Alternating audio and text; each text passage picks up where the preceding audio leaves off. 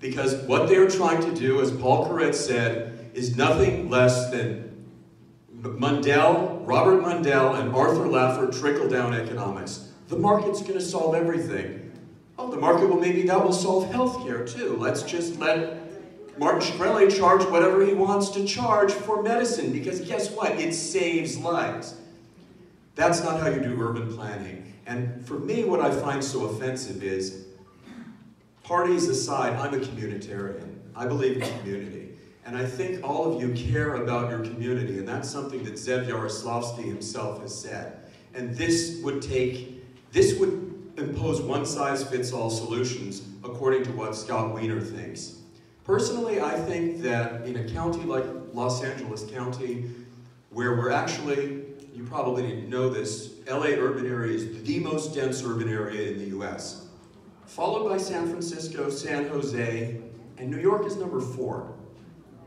New York City, obviously Manhattan is the most dense area, but in terms of urban areas, we're already the most dense. Scott Wiener has exempted Marin County.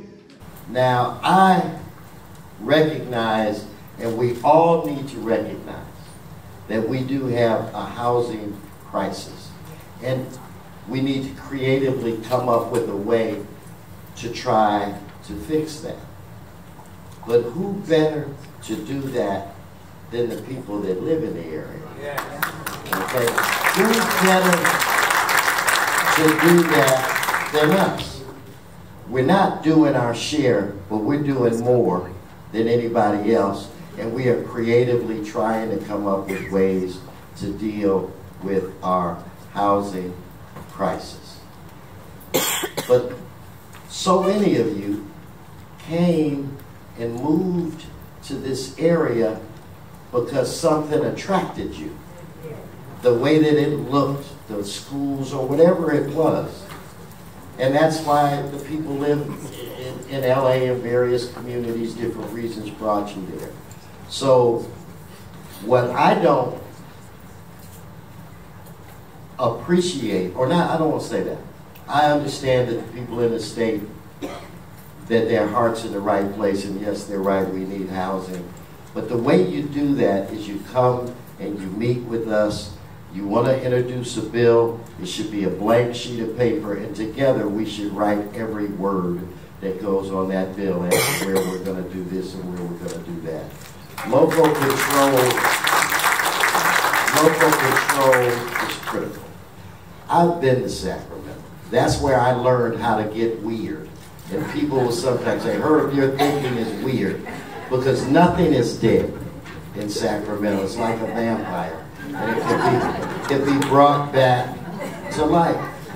So we on the council, some of us have to be the ones that are trying to protect our interests as we as a community come up with what we believe is a fair approach to deal with the crisis that we have.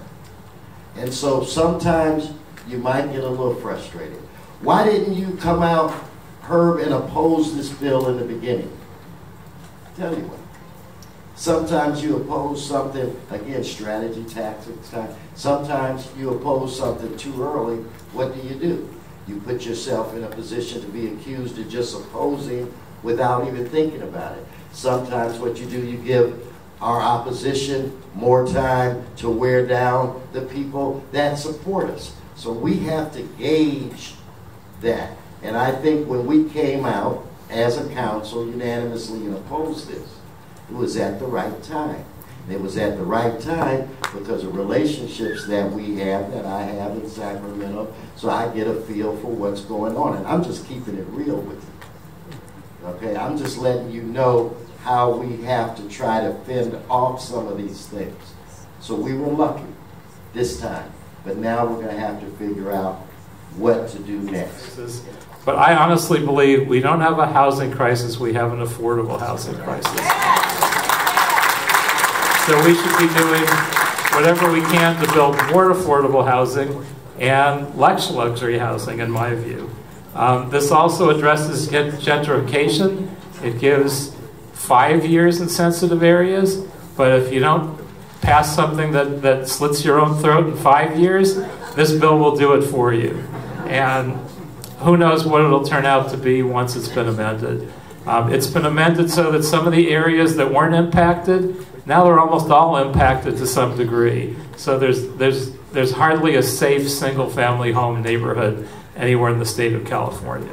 HPOZs, they've amended this to make it a little better. So I believe now HPOZs that are more than 9 years old are exempted. I have some in my district that are newer than that. And unless a structure is on the state list of historic properties, they can just start throwing up 5-story buildings, or depending on interpretation, 8-story buildings in the middle of an HPOZ with a bunch of little cottages. So this is going to be very bizarre. People have worked for decades to get their HPOZs finally passed, and they're going to be right out the window. But your legislators think that nobody is aware of this and nobody cares.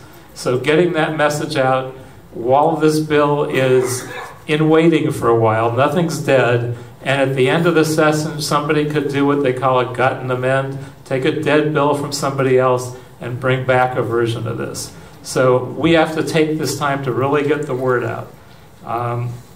So this is kind of a disaster in the making, but this amazing turnout could start to turn things around.